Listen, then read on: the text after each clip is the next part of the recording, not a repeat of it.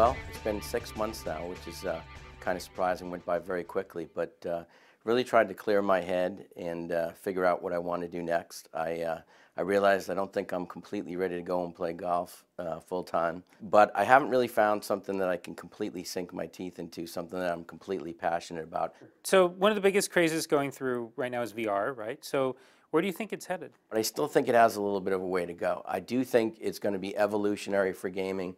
I don't know if it's going to completely change the way people play games, but I do think it will add to that immersive nature and it will have a major impact on gaming.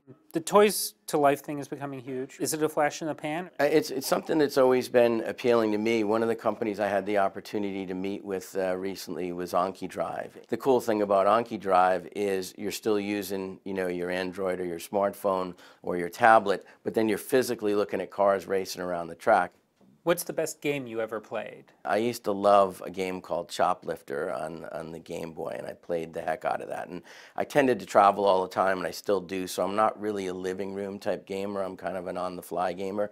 And I'd be lying to say I'm not addicted to Supercell right now with Clash of Clans. And when my shield is up and it's not a good time to go into battle, I go over to Heyday and I work on my crops over there. And then maybe I'll play a couple of levels of Candy Crush. And I never thought I'd be saying that even a year ago.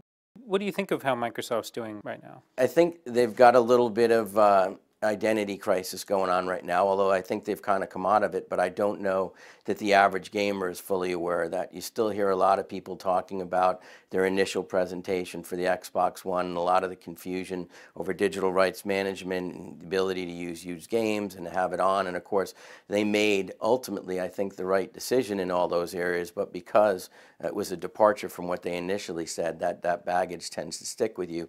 What about Sony? How do you feel about how they're doing? Well, I think the PlayStation 4 is a runaway success, and I'm very proud of what we were able to accomplish there. That was an amazing thing. I think one of the big challenges for Sony and for the PlayStation 4 is that it's a very expensive industry. You've got some real fierce competition, so I think keeping their eye on the prize and being focused on the crown jewel is going to be the smartest move for them. And I think anything that takes their focus off of that could ultimately leave the door open for competition.